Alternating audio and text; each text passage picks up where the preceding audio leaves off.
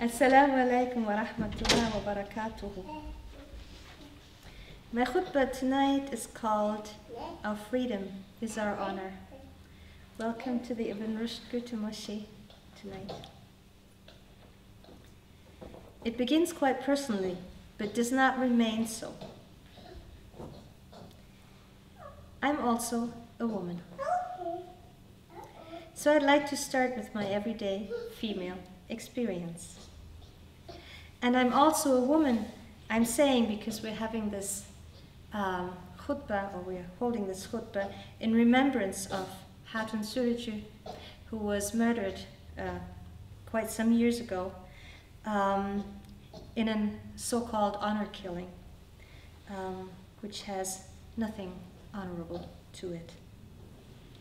But this day is, in a way, set in her name. And so I'm starting my khutbah with, I'm also a woman. And I'd like to start with my everyday female experience. I was in a relationship for years. Day in, day out, later by the hour, I felt my partner's extremely warm love alternating with his equally extreme withdrawal from the relationship. He punished me with disregard, only to love me like no other. Our emotional closeness was indescribable, and being together made me forget everything. Then again, the retreat, the abandonment, a behavior that indicated a psychological disorder, which it took me a long time to understand and even longer to leave behind. It took me many attempts to finally leave. One day, my morning was set in an impenetrable darkness and my body was aching. But suddenly something changed. It occurred to me that no one in the world had the right to do this to me. I suddenly remembered my responsibility for myself more than ever and took courage.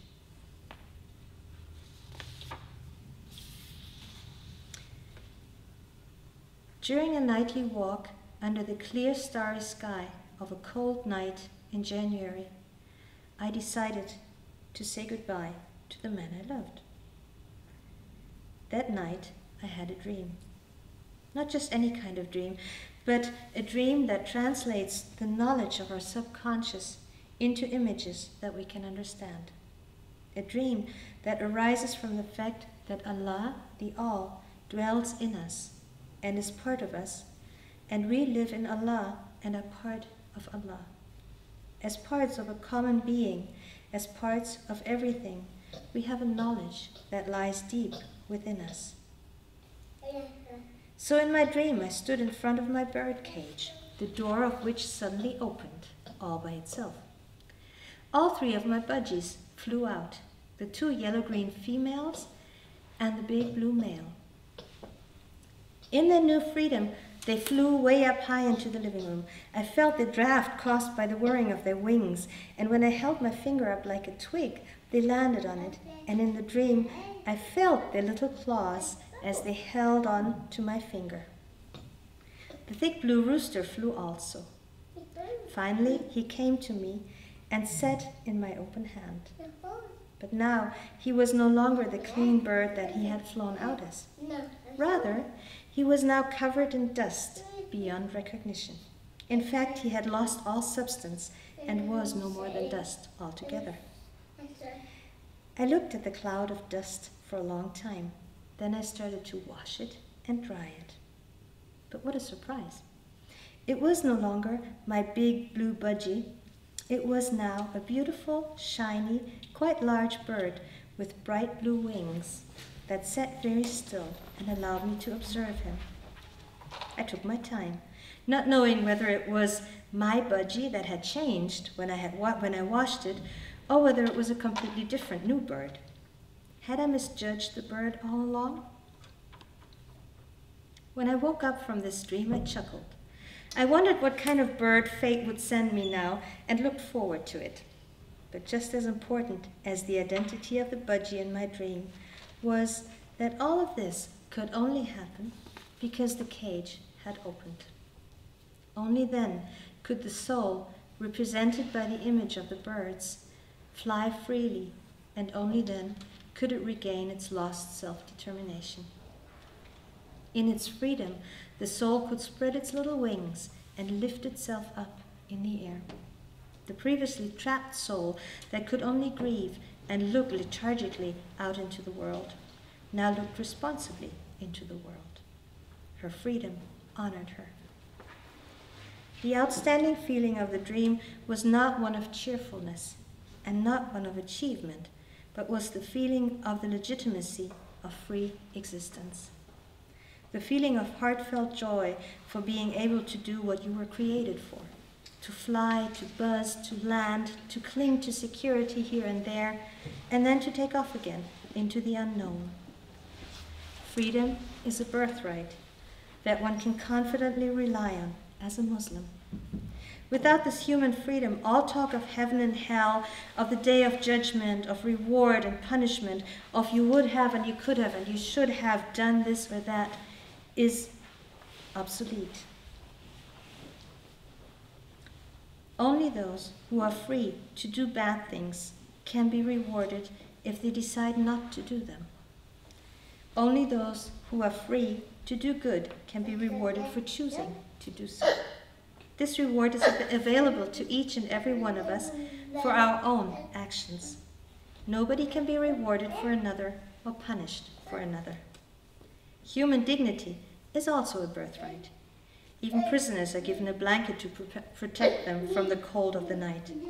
Where dignity is violated, there is an outcry in the hearts of many, though not always heard, where the interests of powerful people trample on the dignity of the powerless.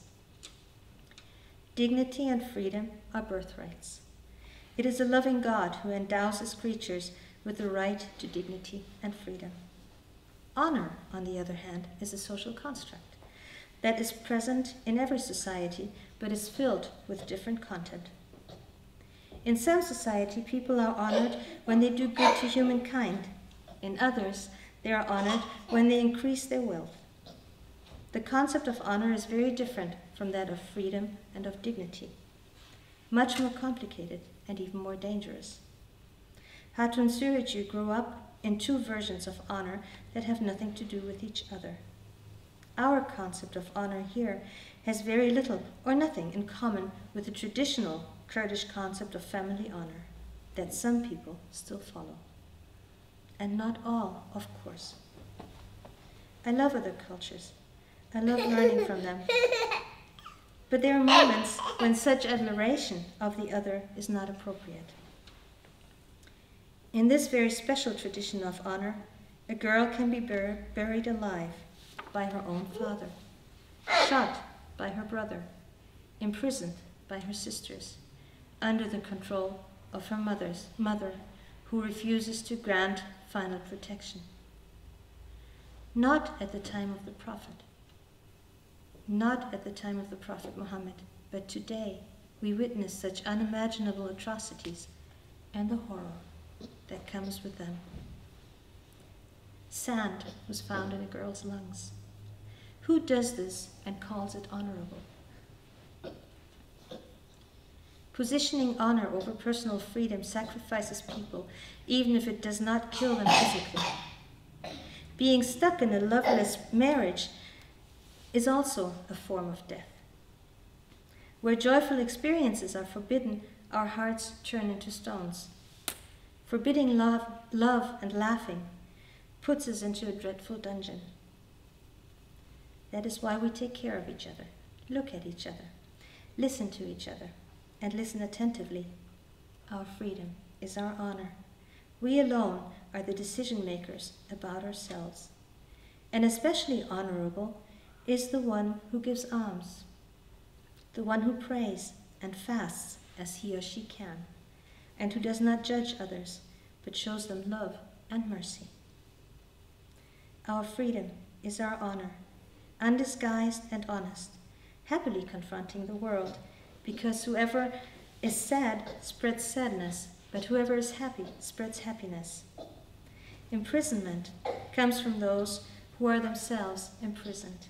and those who are free spread freedom. The wings of the blackbird, symbols of his freedom, could only shine when his cage was opened. And so will we, as humans, shine when we are free to be agents of our own lives.